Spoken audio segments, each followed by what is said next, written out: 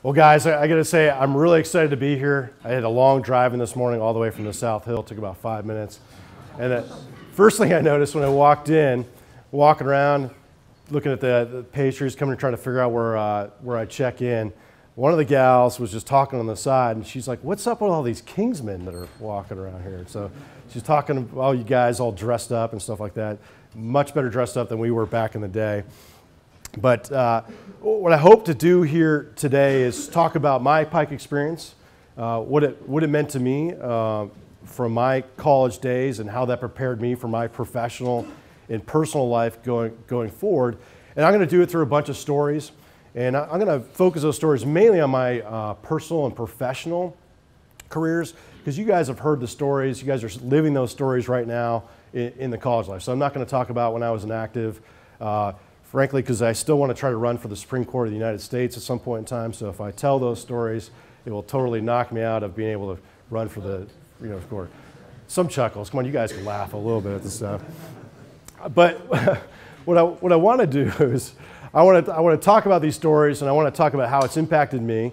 And I'll have a couple themes that I'll be talking along the way. I'll talk about being part of something bigger than yourself, talking about the lifelong friendships I formulated along the way through Pi Kappa Alpha, about having fun along the way, doing it all, about brothers being there for you even after you depart the fraternity as an undergraduate, about how leadership matters, and also about a culture of excellence and what that means. And so I'll kind of hopefully relay this through some stories that hopefully you will find a little bit different than you've seen before.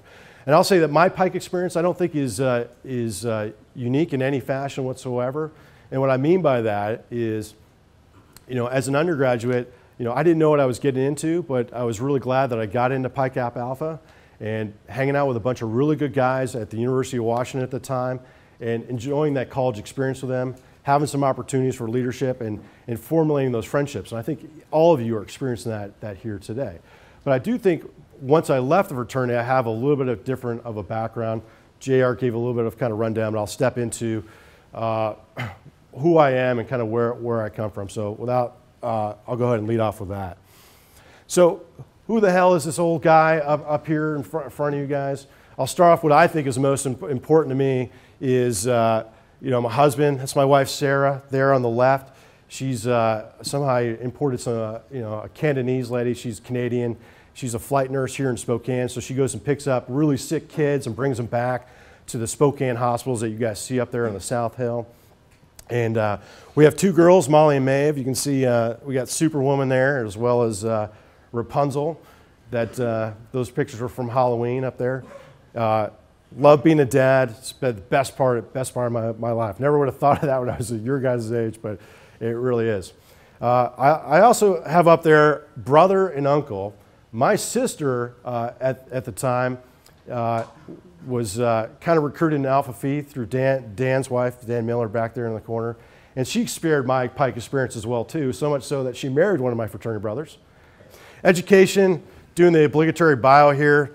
I love this photo there. I did a flyover of Washington playing Oregon. The Ducks stomped us at the time frame.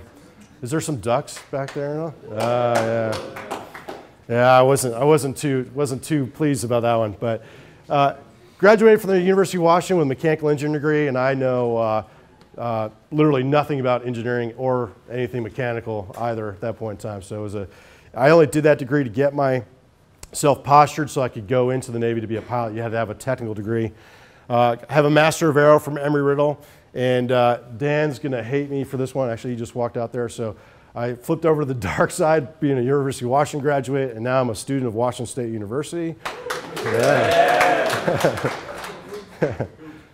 So I'm looking forward to this Apple Cup. It's going to be pretty interesting coming up. All right. In terms of my professional journey, some photos along the way, so it's more than just words. I retired as a Navy commander. I was in command of the Black Aces, VFA 41, one of the oldest squadrons in the Navy. It was awesome having that opportunity. And a lot of my stories will have planes in it, just so you guys know. So something a little different. Did that. I retired after 20 years, and I then became the chief pilot for Icon Aircraft, which is this little guy right there. pretty cool. It's a little seaplane, small plane, really fun to fly. It's been in the news quite a bit lately, and you guys will, I'll talk about some stories with that. And right now I'm the general manager, if I spelled that right, that'd be good, for an aerial firefighting company. So there's one of our RJ-85s that drops all the red stuff. So I have 4 planes right now that are going down to California to fight those fires that you guys have probably seen on the news right now. So it's awesome, and I'll talk a little bit about that team as well too. So let me go back to the day. Dan Miller is up there somewhere. There he is. Rush chair. There's me. You can kind of see it. Social chair. No big deal at the time. I joined the house when we were in these 3 crappy houses. How many beta guys? I saw some of those guys. Do you guys remember? Yeah, look at it. Do you guys even hear stories about those 3 houses anymore? Yeah. So I originally joined the fraternity out of the dormitories, and I can't even remember the name of the dormitory. It's been so long, but I didn't know what I was getting into at the time. I was rowing crew for the University of Washington.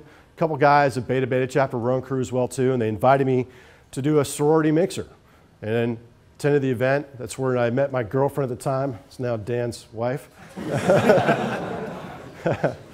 I was hooked.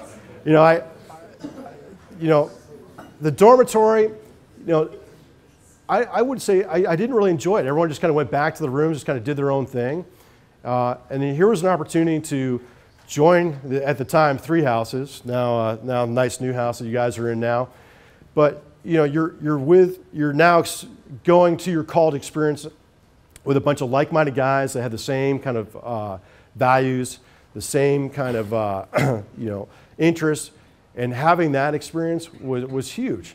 And I didn't realize at the time how much value Pi Kappa Alpha was for me in my personal and professional careers later on.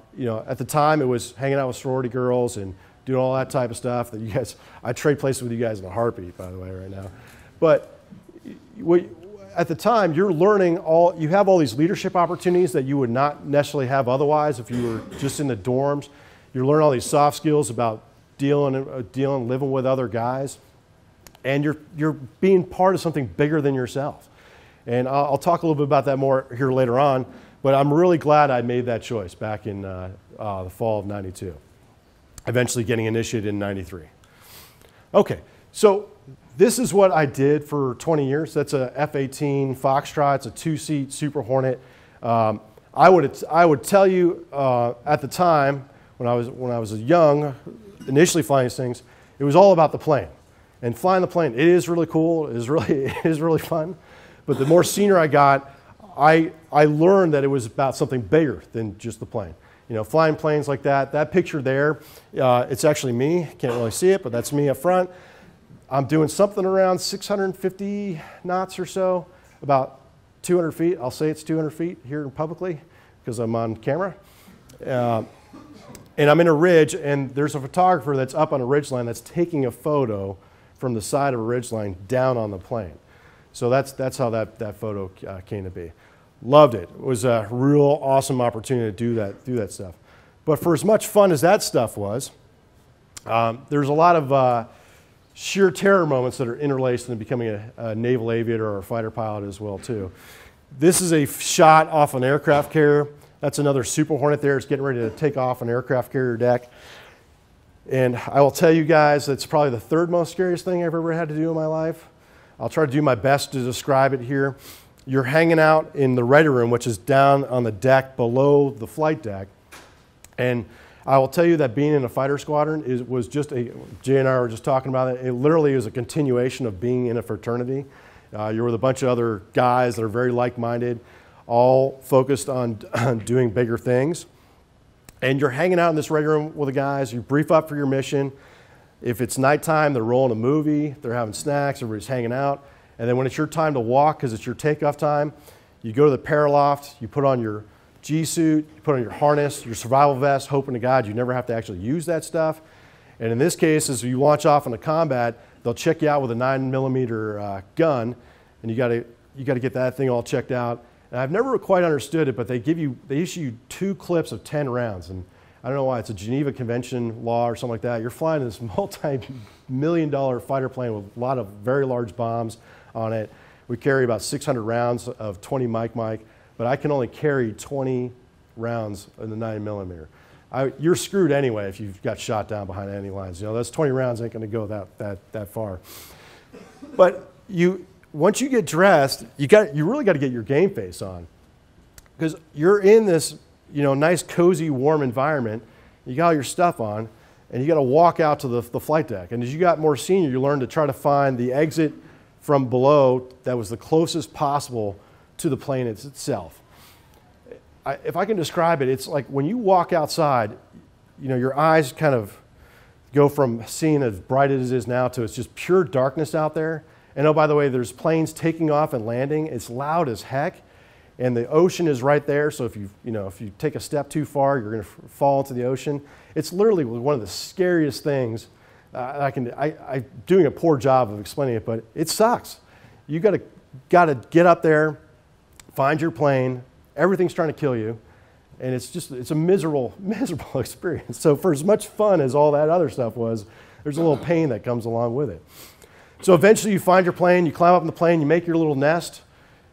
Pre-flight your aircraft, get all your mission systems on, and then they'll break you down, which means they take the chocks off, and you got to taxi your aircraft with these guys here with the wands over there, and they'll taxi you out to the jet blast or over the jet blast deflector. They'll pop up, and they'll put you onto the shuttle. And once you're ready to go, you're going to go flick your lights on, and that kind of tells them that you're ready to go. And so this is what it looks like out the front.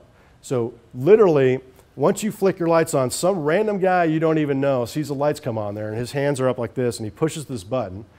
And the next thing you know is you're underneath about 6 Gs, accelerating to 150 knots in like less than a half a second to go airborne.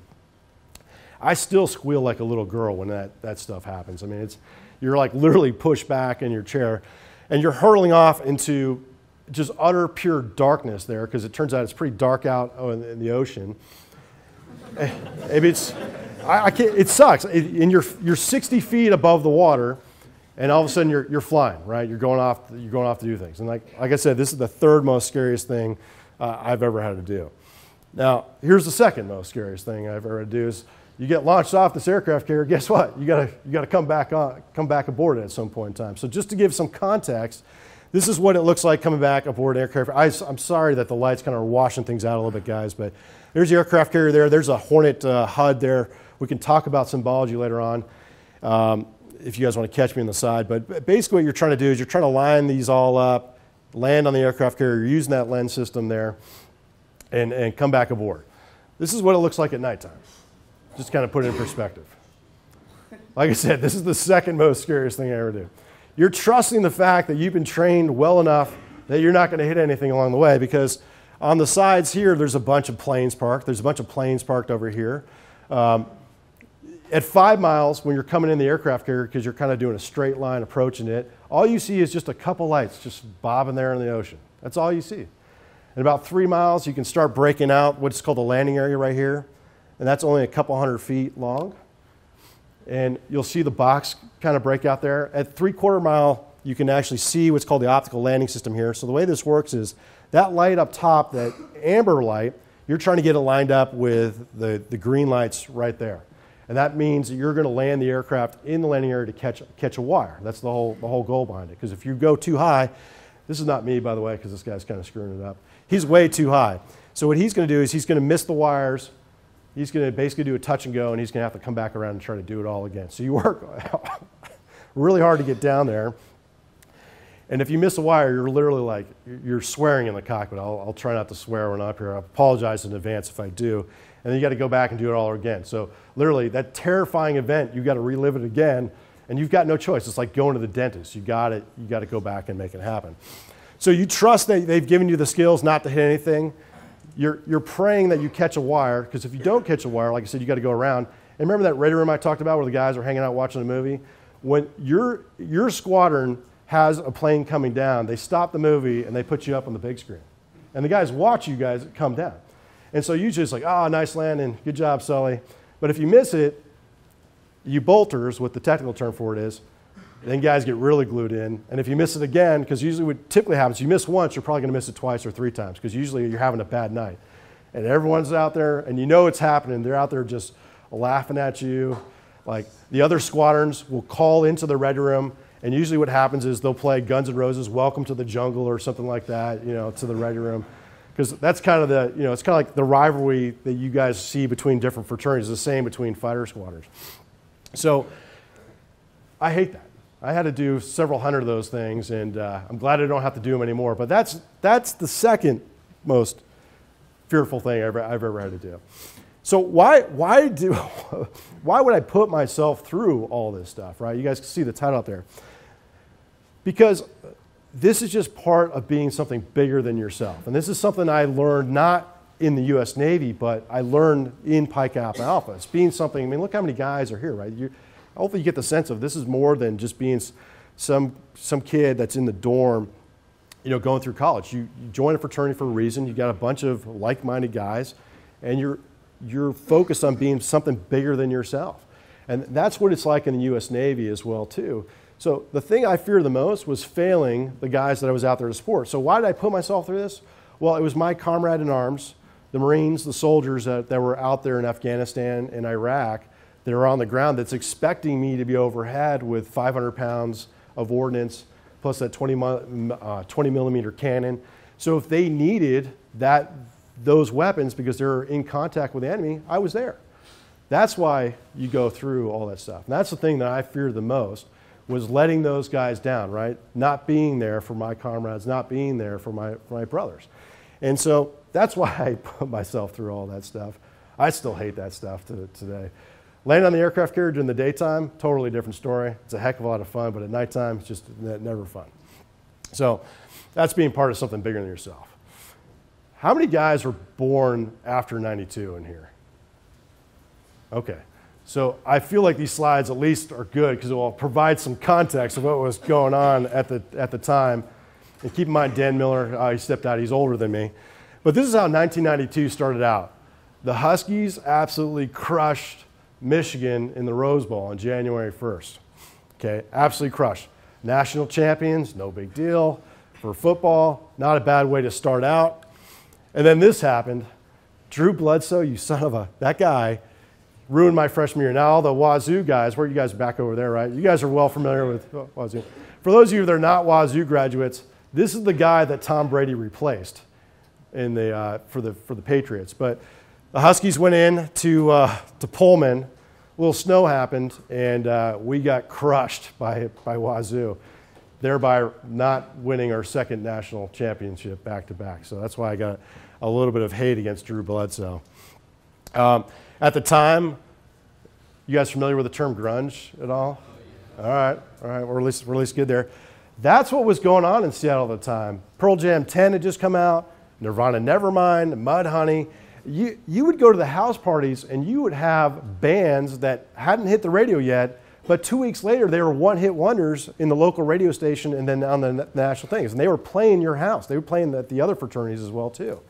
It was an awesome, awesome time to go be in Seattle at that time when it was the height of the grunge season. You also, like, we would go to the bars and Pearl Jam would be playing underneath pseudonames. They would come in, they would play a 3 or 4 song set under some fake random name because they liked the other local band that was there and they were trying to kind of prop it up. That's what it was like going back there. It was a heck of a lot of fun. Some iconic photos there of the Moore Theater there. There's Vedder jumping off there, you know, back in the mosh pit days. One of the strangest moments there, that's after Kurt Cobain killed himself. That was just a couple blocks down from where the house sits now.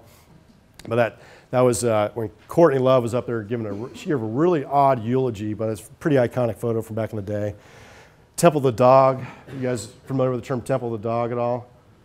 Band, that was basically Pearl Jam, Mother Love Bone, Alice in Chains, and Soundgarden all came together to be one band for an album. There's only one album out there, but that's what it was like back in the day. Chris Cornell out there, right over there, so you can see. So that's what those guys we used to see walking down the street, like in the University District. Those guys would just be hanging out. So it was a pretty fun time to be at school. So while all this was going on there, so here's kind of my second theme there: the lifelong friendships that formulated. A bunch of pictures back in the day. The reason why I went into the grunge is because see all the awesome flannel that's going on there. See pictures, there's Dan Miller up there. Brian Mann, if you guys are familiar with Brian Mann at all. My little brother, Nat Mucha, who's the president down there in the Lone Star State. These guys are laughing because they know those guys. So we had a great time at school. And this is where a bunch of friendships formulated that I still have to this day, kind of moving forward. Here's a bunch of those same guys that you see in the previous pictures, but we're looking a lot older than back in the day there. This is the type of stuff that I think, for me personally, was probably the greatest value of being Pi Kappa Alpha, these friendships. I still remember the guys I went to high school with to some extent, but I don't keep in contact with any of those guys. Even at the University of Washington, unless they were in the Navy ROTC program, it came into naval aviation, I would have had some kind of bond with. I still know those guys. But if they weren't in my fraternity, I don't remember hardly anybody at the University of Washington at the time. But I remember my brothers, and I still hang out with all these guys up there. So some recent photos. And that's what I hope you guys find as well, too, eventually, from the guys that are sitting here in the room with you as well. All right, another story for you. Okay, this is an F-18 Charlie. It's not a Super Hornet, it's a regular Hornet. But part of the mission at the time, the squadron that I was in, we would deploy from the west coast of California, and we'd fly all the way to Japan, and we did it in a couple legs. And I'll kind of talk about how that broke down. So this guy up here, his call sign is 11. I'm going to throw this out here, but I doubt it. Has anyone even heard of Spinal Tap? A couple guys have. You turn it up to 11. This guy's inner voice was unbelievably loud, so his call sign was 11. Great dude, bigger than life. Call sign was 11. He was really well liked within the squadron. Now, truth be told, I'm a bit of a prankster, and I wish I could take full credit for the story, which I'm about ready to tell you about. But this is part of what I think is the most important thing is when you're, even in the fraternity, we had a lot of fun there, but even in your professional life, I hope you can find some fun along the way. And part of that is just having good-natured fun. And I'll tell you about how this one ends up. So we're on day 2. We'd just flown from basically California to Hawaii, spent a couple nights there, and we're getting ready to go fly from Hawaii to Guam. You guys, I'm sorry this screen isn't so good, but it's about 3,300 miles, which are like in an F-18. What does that take, 15 minutes? I wish, but it takes about 8 hours when you're getting gas. It's a really long flight.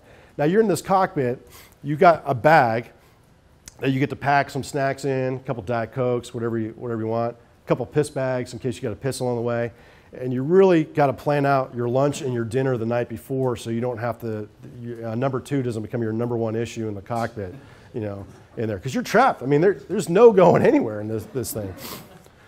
So the way this thing works is you join up with 6 other F-18s. So there's 6 of us in total, and we get behind a KC-10 there. You can see there's 2. I actually took these photos from that, the high quality. You're getting gas along the way. And it's an 8-hour flight. I mean, the thing is wicked long. So we took the liberty of stealing Matt 11 Lowe's helmet bag where he's got all the snacks the morning of, and we put a 5-pound dead fish in the bottom of his helmet bag.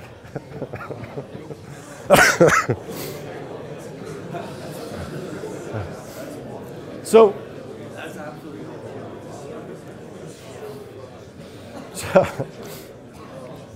like I said, I wish I could take full credit for this one, but so we're 3 hours into this 8-hour flight, and we're dying because he hasn't found it yet. So we're just making up just BS stuff. We're like, hey, does anyone have this specific chart or something like that? And so finally, he digs down his helmet bag and finds this wet, nasty fish. So I'll go back to this photo here. There's Matt, and there's a fish right there. That's the nicer photo. The other photo is he's giving me the international symbol for piss off, basically. So he's got 5 more hours. It ain't like you can roll down the window and throw it out. So he's now trapped in that cockpit for the next couple hours. But you know what? He did it with a smile on his face the rest of the way. You can see, it's kind of hard to see, but he's grinning ear to ear because he knows he's been played.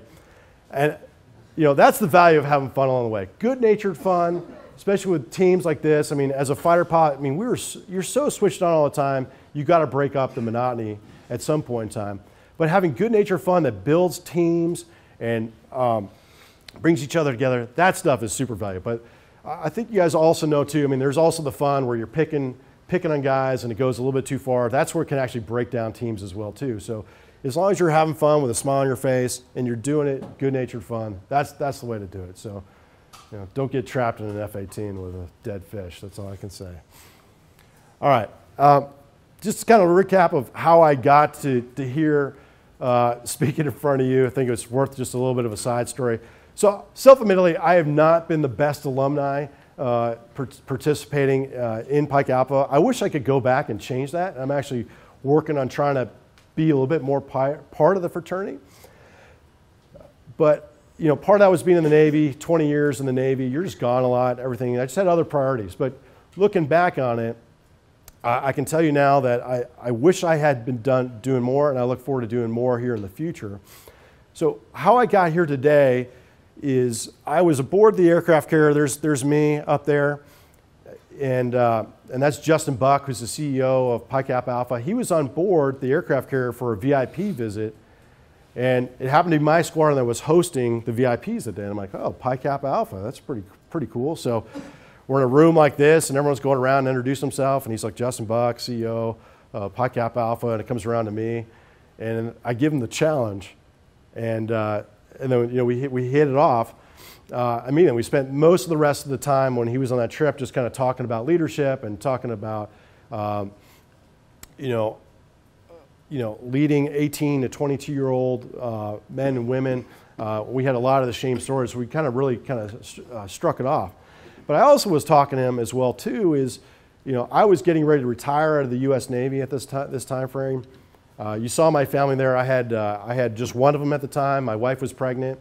And, it's a little bit, you're a fighter pilot for 20 years. And on my resume, I mean, I can say pretty good at blowing shit up. Sorry, I did it already. Sorry, I knew it was going to happen. There's not a lot of really big job market out there in corporate America for blowing stuff up real good, And I was kind of talking about this. How many of you guys are seniors right now in here? How many of you have got some trepidation about jumping into the job market, or a little bit concerned about that? Anybody? A couple of you guys, right? It's scary, right? I mean, you're there right now. You're in the fraternity. You're in school. It's what you know, right? You've been doing it for 3, 4, 5 years, 6, some cases. There's there's a little bit of fear there, and I had that. And I was talking to Justin about that. And I will tell you, he was instantly there for me. So as soon as he got back and this article went up there, he dialed me into the greater Pi Kappa Alpha network. He's like, Shane, we got you, man. I'm gonna try to help you find a job, find your next career. And it was amazing having been, not particularly involved in the fraternity, about how quickly I was welcomed back into the fold and how your brothers are there for you. And I will say it's absolutely, I mean, it was awesome. And I can tell you it was so much stress that went off. Even though it didn't directly pan out to a job, it was just a sheer fact to know that you had a support network that was there for you. You had more resources beyond than you would have ever guessed. I mean, he had me connecting to sitting congressmen. I mean, it was crazy. And just knowing that there is amazing. And also from this, he dialed me into Brent Phillips Noyes. And you guys are familiar with him. He's the chief marketing officer at Pi Kappa Alpha, who was also a former Navy veteran. And Noyes and I had never met before, but the fact that we had this shared background of being a Pike, and also he was a naval aviator as well too, we instantly kind of formed that bond. And he was also there for me to also help the transition as well too. So I had never met Noyes before. About a year later, after we were talking on the phone, he was helping me out. He came up, he was doing Pike University in Santa Clara, and he came up and visited me while I was working at the Icon. And there's a picture of us flying. Not too much of a story there, other than the fact that your brothers are there for you. And it's really nice knowing that you have that network and they were there for you. Okay, so let me just transition. I'm going to do my best to not get emotional on this one, just because this story kind of hits home. My point with this one is leadership matters. let me just give you a hint in aviation. It is never, ever good to have your photo up like this on a slide that I'm about ready to, when you're telling a story. Okay. It usually means one of two things, and you'll see what I mean here. So this is John Carco. He was a colleague of mine at Icon Aircraft while I was a chief pilot. He is a brilliant guy. He's responsible for designing 34 different aircraft, including the Icon A5, which is a plane you'll see here again in a second. And this is Charlie Seaver, new colleague, had only been on the job for a week. Hadn't even moved his family up, 2 small kids, wife, hadn't even started the job. Or he had just started the job that Monday, and this is like Wednesday of what happens with this story. So John, having designed the plane, takes out Charlie, and Charlie is the director of engineering. So they're about to formulate this partnership about how do we get this plane manufactured and out to the market. So John wants to take him in the plane, show him the awesome plane, talk to him about it, show it to him firsthand so we can experience it. So they went flying out there at what's called Lake Berryessa. You're probably familiar there, Michael. So this is Lake Berryessa, the bigger part of the lake. And typically we go in there, we fly over this dam here, and we're flying along this canyon. It's wider than it looks like here on the Google Earth. But John and Charlie were flying up this canyon here, and I think my name's on the bottom of the National Transportation Safety Board investigation of what happened here, and I'll show you the pictures of what happened. I think they just got into a conversation, and I think that conversation caused John to go straight up what's called Little Portuguese Canyon here instead of turning left and going to the bigger part of the lake. So this is what happened, having gone up the lake in the wrong direction. I was sitting at my desk. I got a phone call from the Air Force because they manage the satellite system that picks up the emergency locator transmitters. And those only go off when they have a high G-force hit, typically what happens when a plane hits. So weren't able to reach them on the radio. I jumped in the plane, flew up there. I was the first person on the scene. And this is what I saw. Saw a couple first responders that got up there and trying to coordinate some rescue efforts. The first responders initially brought in an air ambulance helicopter, and while I was out there, they told the air ambulance helicopter just to go away. That only happens because there were fatalities. So, so here's 2 colleagues. It was under my watch. I commanded a fighter squadron in combat. I never lost anybody. I'm in this job for about 6 months, lost 2 colleagues right away. So my point with this is when leadership really matters, right? It's not when things are easy, things are great, you're a Smythe chapter winner, things are going good. Leadership really matters when things are going awry. So in this case, flew the plane back. As soon as I got out of the plane, hit a lot of people. People knew that the emergency locator transmitter was going off, and they could just see it on my face. And you could just see people in the company were just breaking down. I mean, they just lost 2 colleagues. It was horrible. It's like one of the most challenging professional days I ever had. But that's, again, back to my point, that's when leadership really matters. Someone needed to step in and direct the company and direct the team to do the right things because there's a lot of other things that need to happen, contacting these team members' families, doing all that type of stuff, consoling the grieving colleagues that you have. Not fun, but someone needed to do it. And I think each of you guys will hopefully not have to face an experience like this, but it doesn't need to be a big incident. And I'll show you a couple other photos here. You're going to be like, wow, Shane, no wonder you're not at this company anymore. This crash had happened right before that. That's also bad. Nobody got injured on this one. One of the guys had a mechanical failure. He was able to land the aircraft safely. Actually, no damage happened to the aircraft there.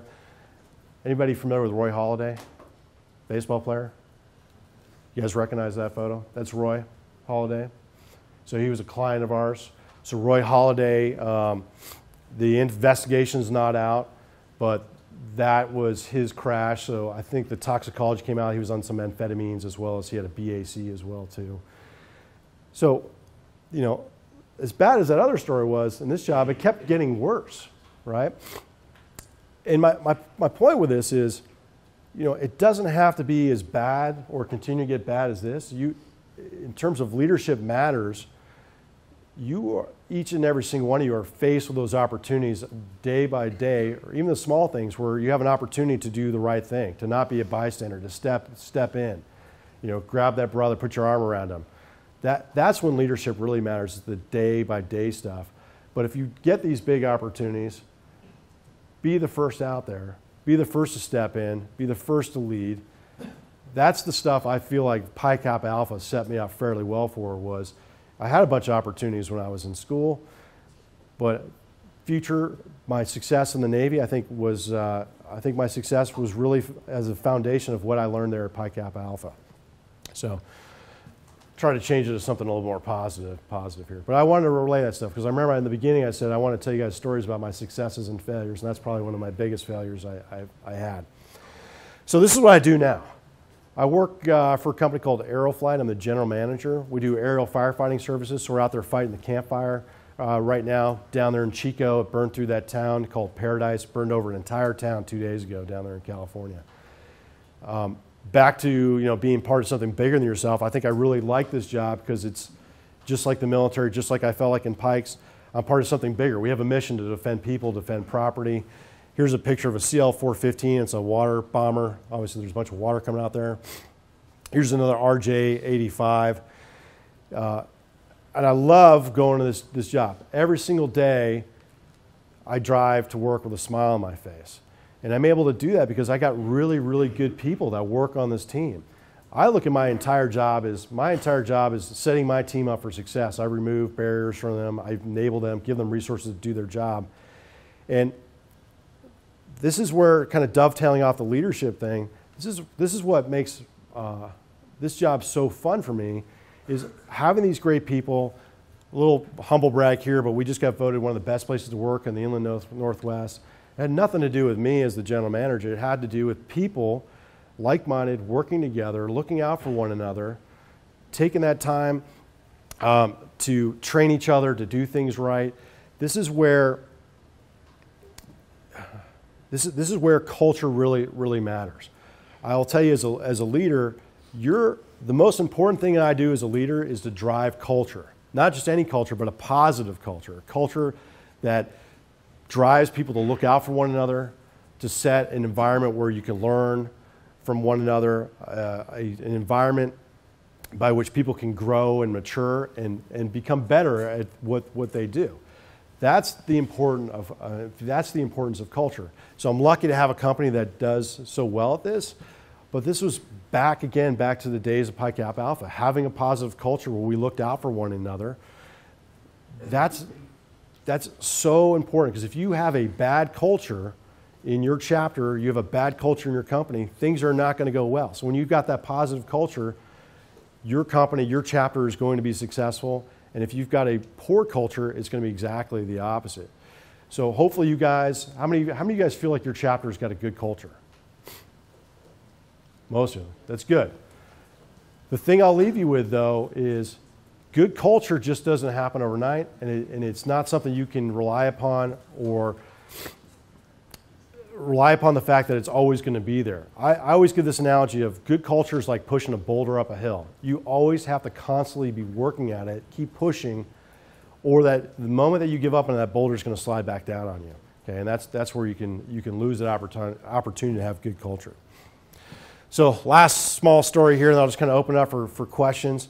This is Spokane without snow, but that was this summer. There's a fire there called the Beacon Hill Fire, and really proud of my team there. There's a fire that was threatening a bunch of houses there, and again, having that good culture and a team that wants to be bigger than something themselves, have a mission. There's a bunch of the planes there defending Spokane proper, and that just is about a mile away from where we sit today. So. Again, I look at my job. It's awesome seeing my team out there kicking butt. I wish I could take credit for it, but I very much look at my job as like I'm the coach, sitting on the sidelines, and just love watching them go out there and just kick butt. So tying it all together, there's all the themes I covered along the way. And I hope through my stories that it was at least somewhat entertaining. But I really would say that my success, both personally and professionally, really stems from my time there at Pi Kappa Alpha. And so it's one of the best decisions I ever made. And again, I trade positions with you guys in a heartbeat to go back there and live that again. So enjoy it while you're an undergraduate, but just know that Pike is it's a lifelong thing. Not only lifelong friends, but I gave my story there about how Pike's kind of helped me out along the way too when I transitioned out of the Navy.